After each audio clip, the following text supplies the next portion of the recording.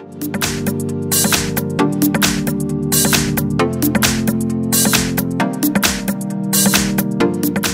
I have Xiaomi Mi Max 3 and let me show you how to change a wallpaper on the following device. So at the very beginning you have to open the settings, then find and pick wallpaper, it's under personal.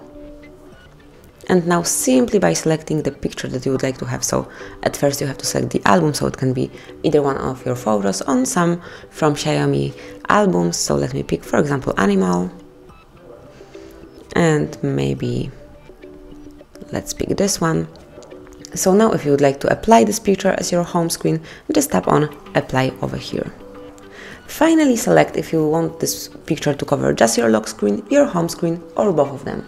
So in my case it will be the third option, so set on both.